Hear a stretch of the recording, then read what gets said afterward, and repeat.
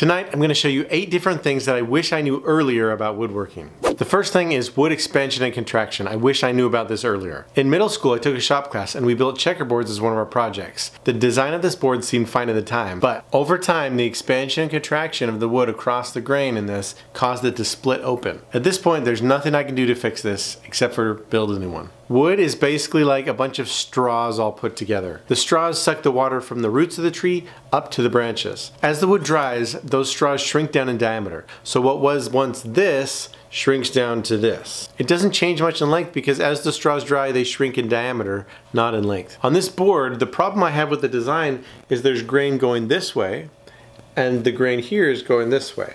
And so when you glue those together, it'll last for a little while, but over time that expansion and that movement causes it to split. This is not ever going to close. There's no way you can get your board stretcher and pull this across. You could try to fill it with a bunch of wood filler, but that's going to look even funnier. Just make a new one with a better design. I have another video that goes into more depth about expansion and contraction in relation to pocket holes. I'll put the link in the description below. Another thing I wish I knew about earlier is tear out. Tear out is when you cut something across the grain, and where your saw cuts across the grain, the wood splinters out. This is usually very noticeable on anything that has thin veneers on it. So plywood is a prime example where tear out happens all the time. There are ways to address this though, and in many cases you can actually eliminate it altogether. The first thing you need to do is make sure you have the right blade on your saw. Now if you're cutting across the grain, more teeth is usually better. The woodworking blades that you find in the stores are going to have a range of different tooth counts. It's usually anywhere from about 25 teeth or so up to 80 teeth. On a table saw, when you're cutting with the grain,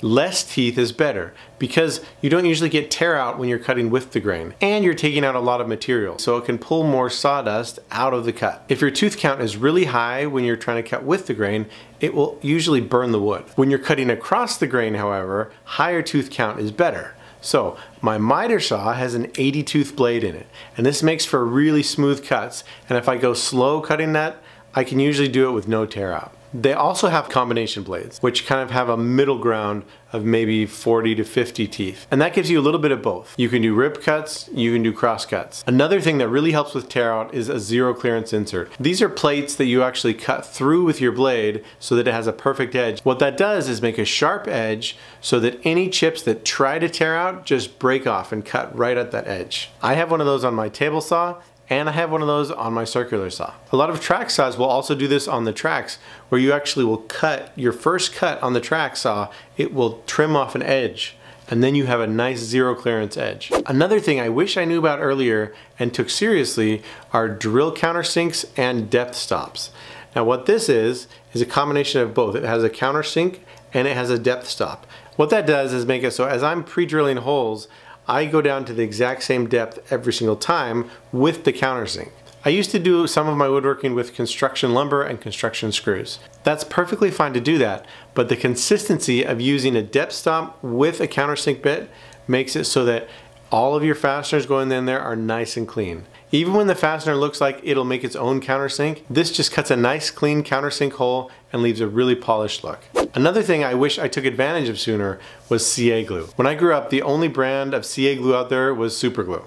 Now there are many other companies that have really tried to optimize things and make thick and medium and thin versions of it, even different colors of CA glue. The biggest benefit of CA glue is it's almost instantaneous.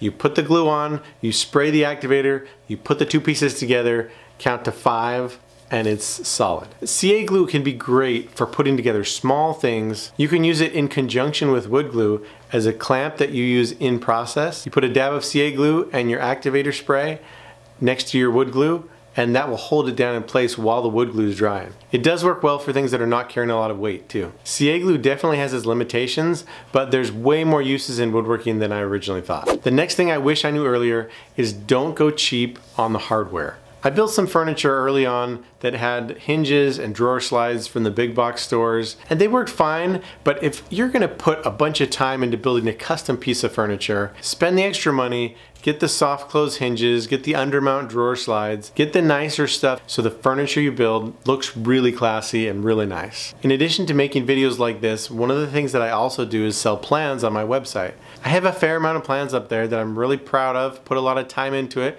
If you're interested and want to build some stuff for your shop, make sure to check those out. The next thing that I wish I knew about earlier is sanding. Sanding is one of those things that nobody really likes. Sometimes people will get impatient and will start sanding with an 80 or 100 grit and then move immediately to a 220 to make it really smooth. What you should be doing is stepping up each time so that you start at 80 or 100, 120 or 150, 180, 220. That way you're sanding off the roughness of the previous grit. If you skip grits or you don't sand enough, it leaves a rougher finish on it and you're going to regret that when you see your final piece. Always make sure to sand with the grain, even if it's in a tight spot. The minute you start sanding across the grain, those ridges will be very visible. Also make sure you sand evenly and consistently. You can do this by drawing with a pencil across the piece you're sanding and sand off all those pencil marks, and then do the next grit, draw across with the pencil again, sand off those pencil marks. That way you get consistent, even coverage with your sander. Sometimes you'll have areas where you have to sand a little bit more in one area to get out some glue or to get out something that's there.